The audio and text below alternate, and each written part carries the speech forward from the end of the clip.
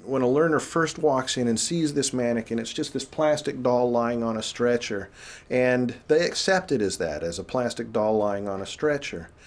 Once the scenario begins and the patient becomes sick, and it's their responsibility to address that situation and improve it, they suspend disbelief, and all of a sudden that mannequin becomes a real patient. As students, sometimes we are not the ones at the bedside doing things in an emergency. In a sim lab, they are the first line of defense for that patient, and so they are the ones who are giving the medications, they are the ones who are documenting what's going on, they are answering physician questions, where in a real hospital, as a nursing student, you're in the corner, maybe helping the family, maybe running to get things, and maybe just unplugging that defibrillator. A simulation center like this allows you to just practice the same thing over and over again on the mannequins. And I think it's great because you can't practice the same thing over and over again on a real patient. There's family in the room. There are doctors in and out. Your orders are changing. The monitor's going off.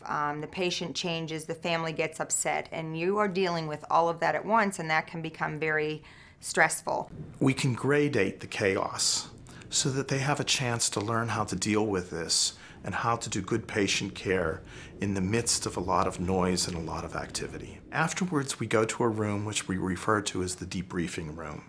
In that room, we can show them videotape of what they did, how the patients reacted. We can talk about it. This is where our students do very deep learning.